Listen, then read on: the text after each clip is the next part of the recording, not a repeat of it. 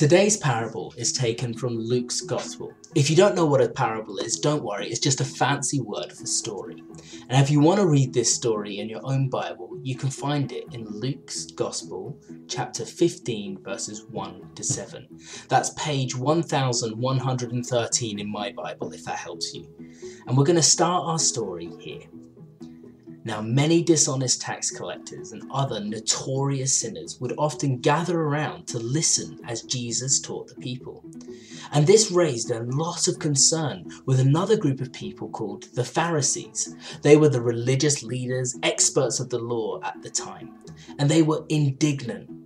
They grumbled, complained, saying, "Look at how this man Jesus associates with all of these sinners. He welcomes them to come to him.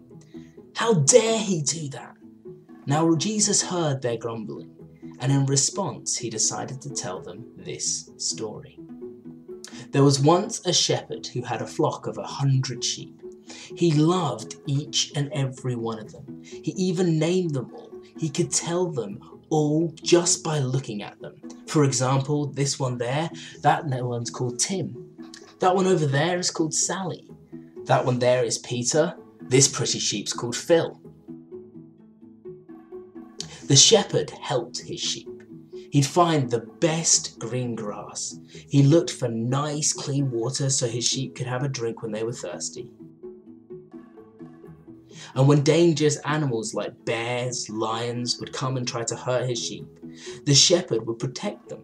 He would stand between them and the dangerous creatures and animals. He would even have to fight them and beat them away to protect his beloved sheep. Now sometimes the sheep would wander away from the rest of the herd, and the shepherd would have to call out the sheep's name. And when the sheep heard the shepherd's voice, the sheep would turn and run back to his shepherd. That was how close the relationship was between these sheep and their shepherd. Every night, the shepherd would count his sheep. He would make sure that all 100 were there. He would never even sleep while counting sheep. Isn't that amazing? The shepherd loved his sheep, and the sheep knew and loved their shepherd. It was an amazing relationship. Now, one evening when the shepherd was counting his sheep, he noticed something strange. He noticed that one of his sheep was missing. How do you think the shepherd felt at that moment? Do you think the shepherd would just say, "Oh well, it doesn't matter. Who cares? I'm just happy that 99 sheep are okay. I won't worry about that one little sheep.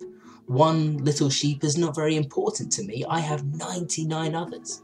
Of course not. The shepherd loved his sheep. He was immediately filled with worry and concern, wondering where his sheep had got to.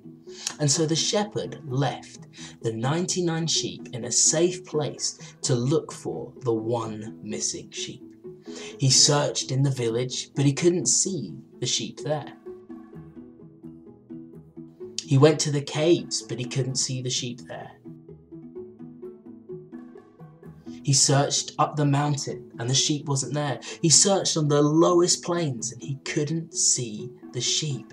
Day and night, the shepherd searched for his lost sheep.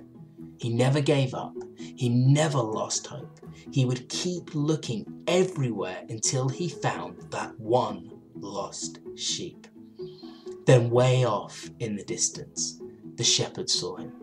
That one lost sheep. When he found him, he was so excited, overjoyed. He couldn't believe he had found his lost sheep. He lifted the sheep onto his shoulder and carried him all the way back to the other 99.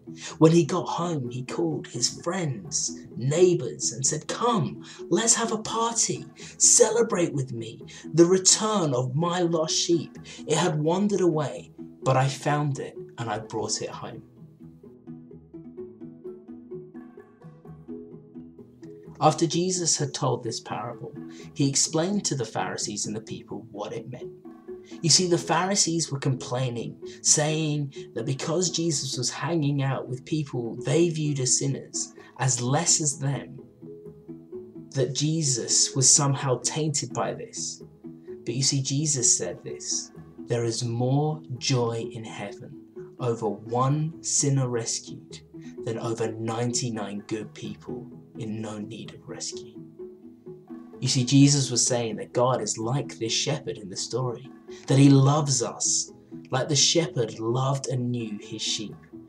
God focuses in on those who are lost, who are in trouble, because he cares for us. You see, every single person is important to God. He doesn't want even one person to be lost. And so, like the shepherd, God is searching and seeking for his lost sheep.